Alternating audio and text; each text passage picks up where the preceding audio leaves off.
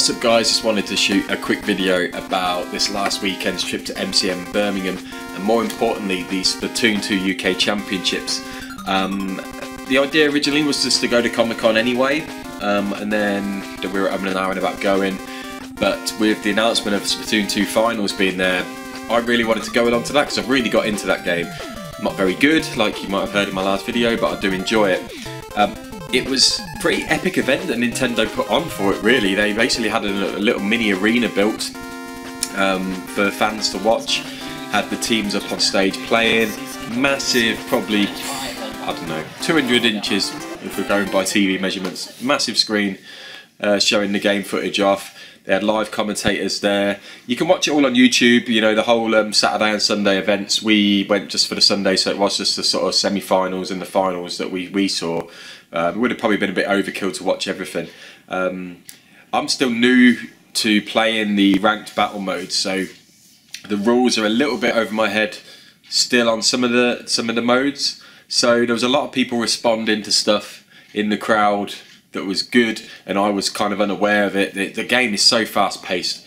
I went with my good friend Phil Vong, and Tugboat 250 came along as well, and he hasn't really played Splatoon before, but Phil's you know, quite a high level player, so he was really appreciating everything that was going on. So yeah, it was my first esports experience, and that was kind of a big thing in itself. You know, because I don't think I'd ever be attending something like that in my life, because, you know, I could never play a game competitively. I haven't got the skill for one, but the sure amount of time and patience and energy you can put into a single game. And, you know, third-person shooters really aren't my specialty at all. I've never really been a fan of your Call of Duties and whatnot of the world.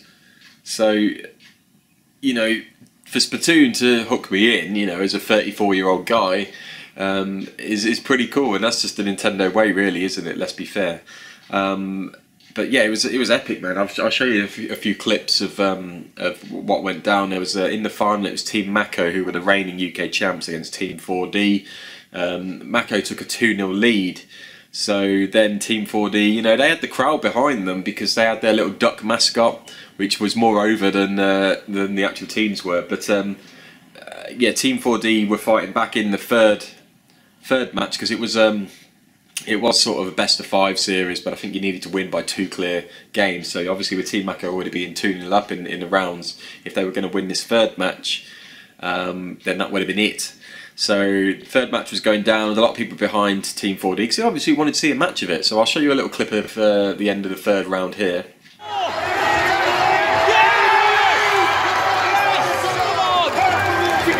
Complete white from Team 4D, turning it around.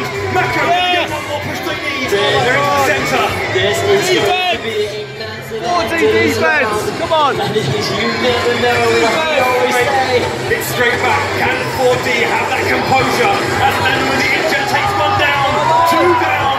Mako still back to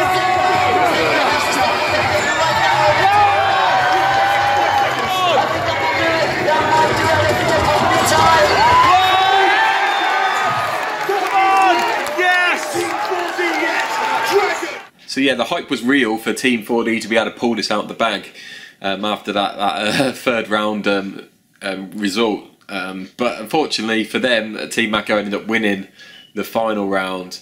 But you know, they got a good applause for it anyway, and you can see from the video how my friend Phil was so into it. It was a cool atmosphere, you know. The whole esports thing, it was over my head really before. You know, I've always seen it as, you know, the fighting games would have a big following, but I didn't realise there was such a big thing for all these other series of games. And it's good to see a Nintendo franchise get that sort of love, and especially a relatively new IP for them as well, to get that sort of much of a following, you know, all over the world now.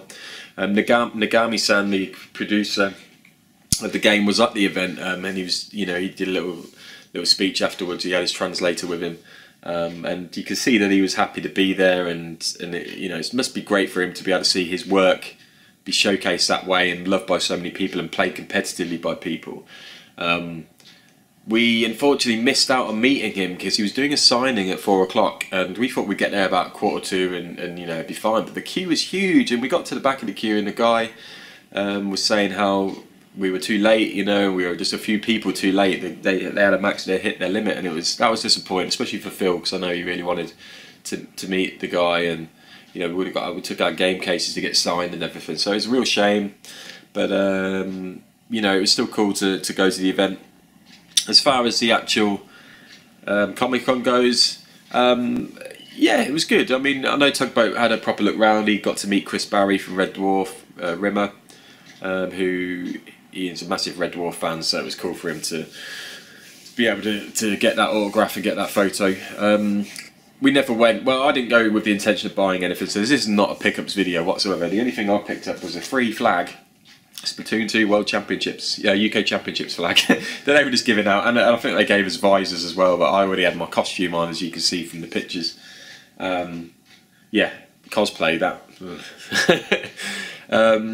And yeah, oddly I was actually in line to enter the cosplay competition, but I bailed on it because obviously my costume was very much just thrown together, and there were a lot of people who actually put a lot of effort in, and it would have been quite embarrassing at my age to be going up on stage to do poses as they wanted you to do. So I just thought I'd shimmy away from entering that, although Phil was trying to egg me on. I was like, nah, I'm good. There's a certain point in your life where you have to admit your age with these things, so I avoided that. But it was cool to dress up and in any way and get it amongst the crowd there. And if you watch through the footage actually that Nintendo, their YouTube channel put out, you'll see they cut to us quite a lot. We're actually on camera quite a lot, me and Phil, in the crowd, getting people hyped, starting duck chants and whatnot. So that was good. I've lost the plot of where I was going here. We were talking about the rest of the Comic-Con. We came back to this Splatoon thing. Yeah, it was your standard fare. There was a lot less pop vinyls, Funko Pops around, which is probably good. You know, I'm fine with, you know, the popularity of pop vinyls, but it was every other store that was selling them at some point, and that was kind of taking over a little bit with the cons. But there was a good range of stuff. Like I say, we didn't go out to buy stuff, but I know Phil picked up a minty fresh box copy of ISS Pro, no, just ISS on the Super Nintendo. He got that for £7, I think. That was a good deal, you know, for a boxed complete copy of any SNES game, even be it a sports game. That's a classic football game. That's a good, still playable to this day. I think he also got a Sasha Banks figure as well, which came part of a Loot Crate exclusive thing that he picked up. So that was cool.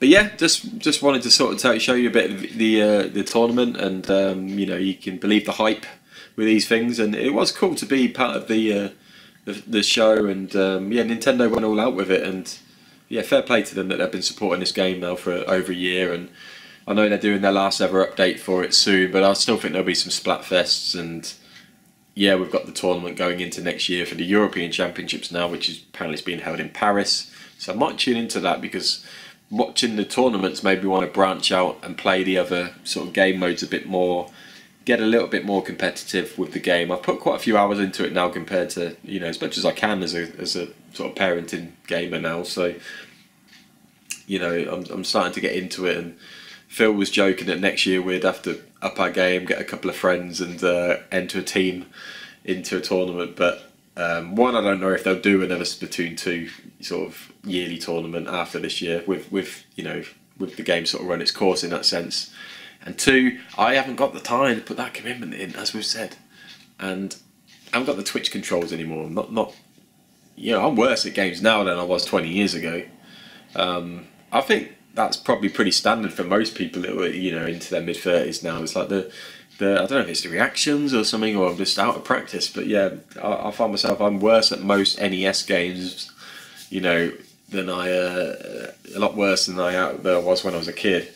But that might be just my patience as well, you know. I used to try, you know, you want to complete a game when you're a kid. Now I'll die a few times and I'd get annoyed and just, you know, move on to something else. Too much to choose from now. Back then it was all, oh, I've got this game and I can't afford to buy another game for a few months, so I'm kind of stuck with this, so I'm going to make the most of it. Yeah, so yeah, off topic again. Anyway, yeah, MCM was good. Wasn't too busy. Didn't really have to queue up for long at all with the general entry tickets, which is really good, because you know, a few years back we were going to the London ones and it was ridiculous queuing times. I mean, I get it, it's London and they're the biggest events, but this was, you know, it was in one of the big rooms. Plenty to see. The guests weren't too fussed about meeting the guests myself.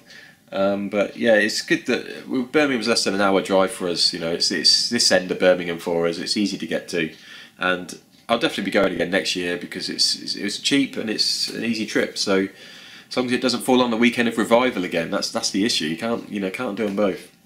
Anyway, guys, thank you for watching. Really, honestly, give Splatoon a go. And it's such a fun game, so unique as well. And yeah, check out the finals on YouTube from the Nintendo channel. Definitely worth seeing what the fuss is all about. That's what I'm going to say. Cheers for watching, guys. Catch you later.